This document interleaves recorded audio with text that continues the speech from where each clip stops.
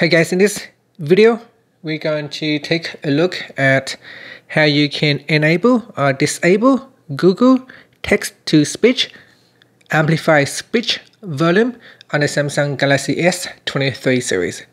First, tap on the home button to go back to the home screen. And from the home screen, swipe down at the top and then tap on the settings icon. Now in the settings page, we scroll down and tap on General Management. Next, go down and tap on Text to Speech. In here, make sure you select the preferred engine to Google and then tap on the settings icon. Next, we go down and tap on Amplify Speech Volume.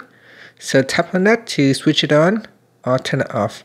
Now select Make Spoken Text louder than normal so it's easier to hear over the other audio that might be playing. And that's it. So you can switch it on or turn it off. After that, you can tap on the back key to go back to your settings page or tap on the home button to return back to the home screen. And that's it. Thank you for watching this video. Please subscribe to my channel for more videos.